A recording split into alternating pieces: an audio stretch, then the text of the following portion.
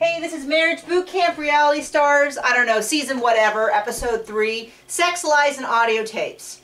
And guess what? It's all about Kendra and Hank, because they don't already have their own show on this station. So basically it's episode 1, again. Again, yeah, it's all them.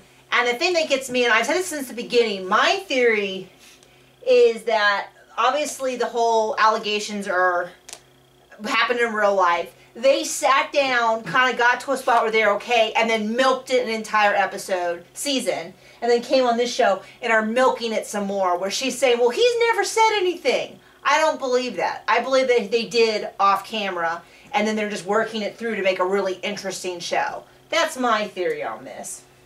Interesting it is not. And if I wanted to watch the Kendra and Hank show, I would watch the Kendra and Hank show called Kendra on Top. So then why do you watch this? I don't know, because I actually am interested in I'm interested in everyone else. Apparently, everyone else that we've never heard of.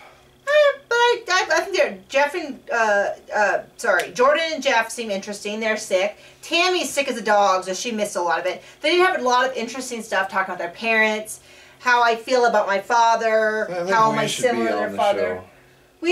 You're more famous than some of these people. You've had your own TV show that no one watched. Or something. Anyway, then it comes out that there's this audio tape of him talking to the alleged. Well, I wonder if the transsexual model, and I know I can Google this and look it up. I just don't care. Has been on Botched. I don't care either. Anyway, Pocket, quit licking that. Anyway, so Kendra, there's this audio tape, and they listen to the audio tape, and we watch them listening to the audio tape, and we see the subtitles of the audio tape. We do not hear the audio tape. I'm sure I could go Google it. I don't care to. I don't feel like I need to be an investigative reporter to watch a reality show. Either the show is enough as it is, or it's not.